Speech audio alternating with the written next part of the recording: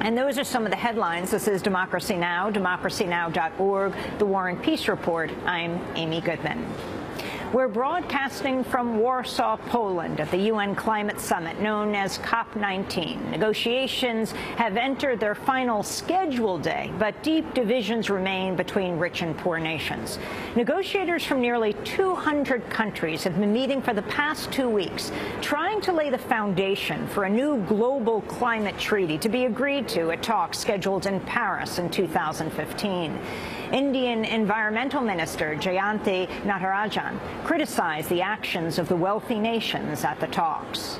We've already seen a huge ambition gap between what developed country parties have pledged and what is required by science and their historical responsibilities. The irony is that developing countries have pledged much more than developed countries in the pre-2020 period, and therefore, in keeping with Article 3.1, developed countries should take the lead in bridging the ambition gap. Equity is the route to higher ambition, and therefore I call on developed countries, fill the gap now, fill the gap this year, at Warsaw, here and now. On Thursday, over 800 members of various environmental groups and NGOs staged an unprecedented walkout of the talks. The walkout included Friends of the Earth and Greenpeace, WWF, Oxfam, the International Trade Union Confederation, Action Aid, 350.org, the Pan-African Climate Justice Alliance, and the Philippine Movement for Climate Justice. Many of those activists are meeting today in a convergence space a few miles away from the National Stadium. Mamadou Honaradia is a delegate from Burkina Faso. As you saw yesterday from NGOs and some parties, they are complaining, they are walking out, and what explains actually what the atmosphere is here in Warsaw. People are not happy because those who are responsible for this climate change don't want to take commitments. On Thursday, I had a chance to question Todd Stern, the U.S. Special Envoy for Climate Change and the lead U.S. climate negotiator here in Warsaw. We can just take one more question. So this lady here in the middle, you're a member of the press, yeah? Yes. Jolly good. I'm Amy Goodman from Democracy Now! NewsHour. Question for Todd Stern. So we at Democracy Now! And The Guardian and The Hindu got a hold of these confidential documents from Secretary of State John Kerry to the climate negotiators and the U.S. team, talking about sort of reframing loss and damage as blame and liability. And I was wondering if you feel the U.S. owes, as the historically largest emitter of greenhouse gases, the most vulnerable countries, some form of reparation. So first of all, the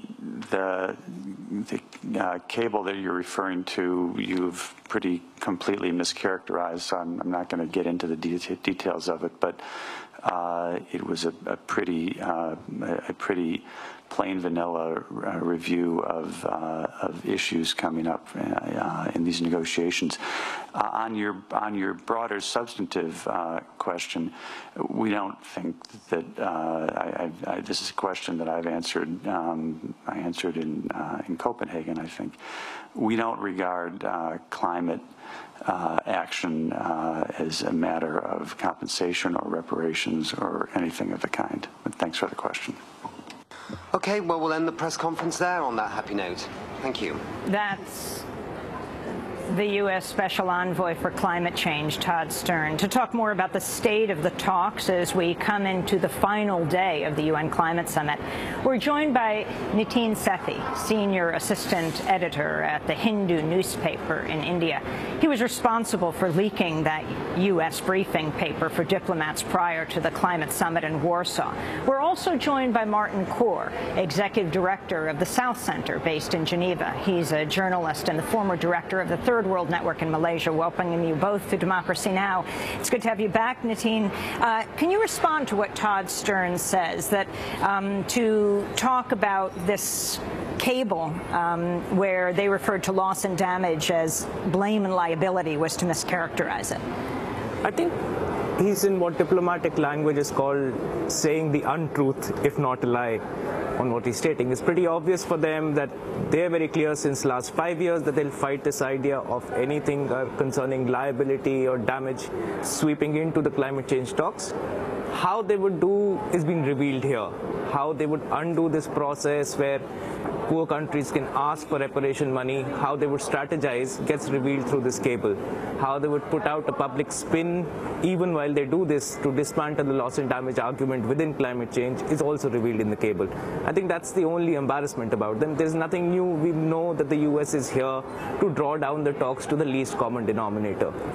Martin Kaur, this issue of loss and damage, can you explain what it means? I mean, it may be self-evident, I mean, certainly for people here, but for most people it's just lingo. Explain why this is so significant in this talk here in Warsaw, starting with last year in Doha. Well, you know, what is really new in recent years is the extreme damage that is caused by extreme weather events. You know, I think the estimate is that extreme weather events like the typhoons and so on used to cause about $200 billion of damage per year, and this has gone up in recent years to $400 billion a year. So the typhoon we've seen in the Philippines is just the latest example. We've had floods in Pakistan, we've had drought in Africa, we've had you know, the massive floods in Bangkok and Jakarta. We had Hurricane Sandy, which the Senate is being asked to come up with $60 billion for repair and rehabilitation. So some of this is due to climate change, and that is the action we need now, because as we keep talking about how to address climate change, there are real victims, millions of them. We've seen them in the Philippines on CNN. Tomorrow there'll be another news story of another hurricane somewhere. So the sincerity of us as humanity responding to the victims has to come now. And last year in Doha, if you remember, the headlines coming out of Doha was that countries have agreed to do something to help these victims, and it's called loss and damage, because at the moment there is no recognition that the UNFCCC, the Climate Convention, has to help rebuild the lives and the properties of those who have been damaged. So it was agreed that at this COP here, we would establish institutional arrangements, including an international mechanism. Now, this is big language, but it just means that we do recognize loss and damage as a problem, and let's get to work with a program and a structure to deal with that issue. So far, we have not. This is the last day of the talks. We have not reached that conclusion yet. You heard Todd Stern, the chief U.S. climate envoy, say we don't talk about reparations. Well, whether you call it reparations, the word reparations is not in the decision. What we are just saying is set up a technical facility that can move into action when these kinds of things happen. And secondly, let's set up a financial facility that when these things happen, we don't just then have to start raising money all over the world and so on. Well, I mean, this point you're making about insurance, the amount of money that the U.S. and other countries pay anyway for massive climate damage, that this is a more formalized process, preemptive process to start to deal with climate change. Well, the U.S. may have insurance, but many poor countries don't have that, you know, and the international community, well, at the moment we have humanitarian assistance when something happens. But this is unpredictable. Something may happen. We need the money now. We need to move in helicopters. We need, you know, we don't want to wait 7-8 days before food arrives, you know, as we have seen in Philippines, and this may be repeated somewhere else. So I think as an international community concerned about climate change and natural disasters linked to it, some facility has to be set up. And this is the single most important thing we need to achieve here in this COP.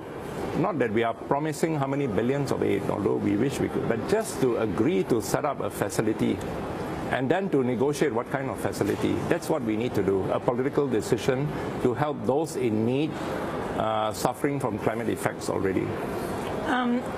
Nitin Sethi, people are talking here good cop, bad cop. You know, this is the conference of parties. That's what the summit is called. Is this a total failure in Warsaw? I mean, we're not at the end of it. It's supposed to end today, Friday. Some are saying it's going till Saturday.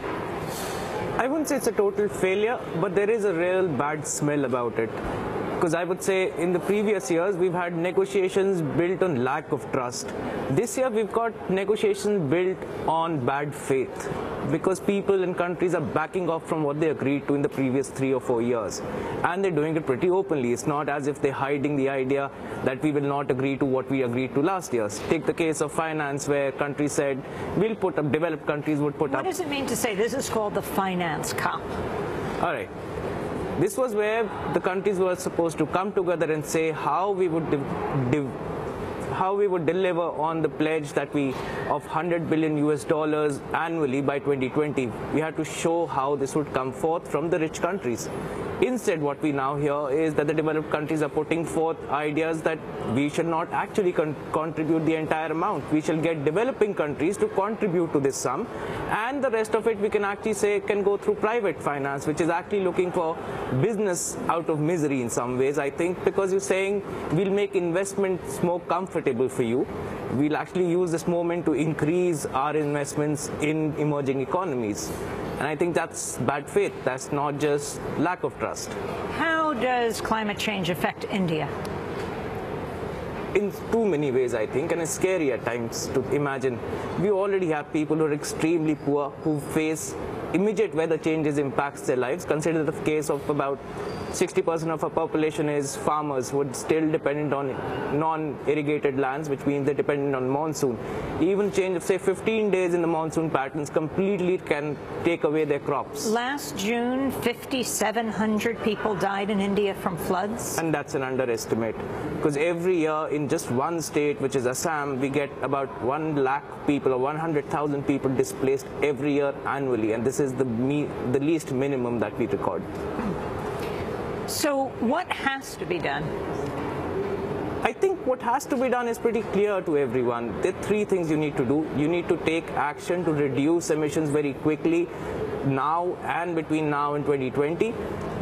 You have to do that to also build trust so that countries come together for an agreement of the post-2020 phase, which is built on trust, and it allows new emerging economies to also take on this challenge, for which there has to be support. The support enables these countries to act faster, support in terms of finance, support in terms of technology.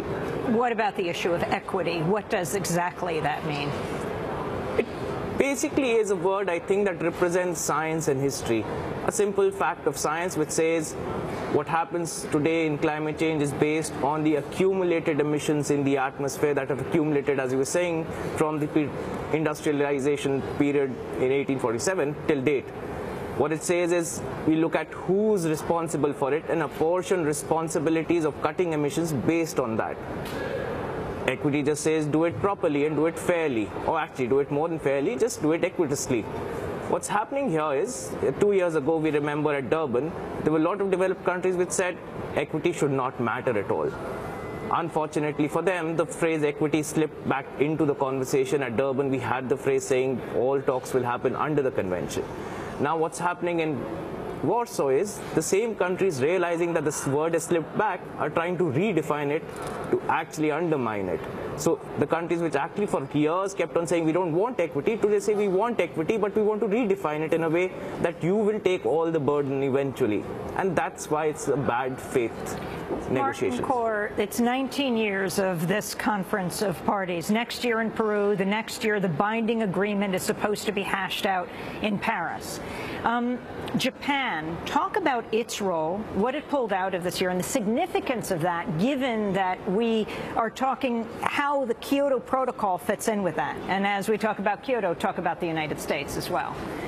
I think as what Nitin said, you know, if we are going to have the talk succeed, if we are really going to solve this climate problem, the developing countries have to be confident that the rich countries will take the lead as they promise.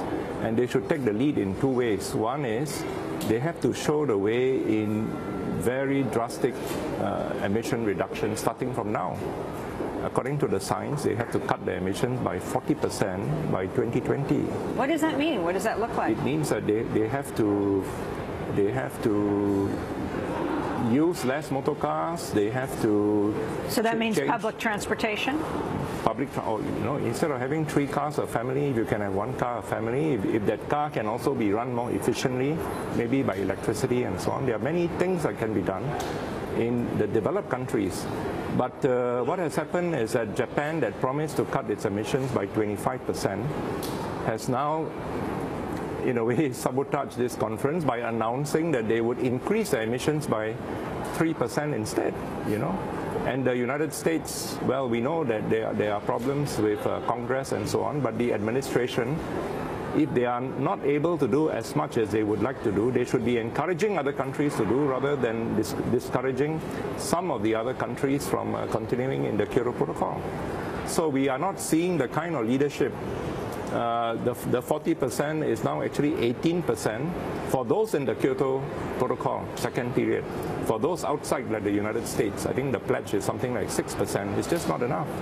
And secondly, they have to take the lead in helping the developing countries to do their mitigation as well as to adapt to climate change. And they're just not doing it. If you look at the finance situation, the most shocking news I've heard this week is that overseas development aid, that is the aid that is being given to developing countries for development and including climate change, has fallen by 6% in the last 2 years. This is the first drop since 1997. So in 2001, development aid was $133 billion. This has fallen 1 year later to 2012 to $125 billion. There's been a fall of $8 billion. Now, if that is declining, and at the same time we are calling for an increase in climate financing, we don't want to rob Peter in order to pay Paul. We don't want to pass money to developing countries in the name of climate change to help energy efficiency or to reduce emissions and so on by taking away money from patients who are suffering from tuberculosis or AIDS, or from children who are depending on aid for milk or for school. So we do have this crisis in financing. We need to reverse the drop in development aid. That has to increase tremendously, and within that increase there has to be an increase towards climate change.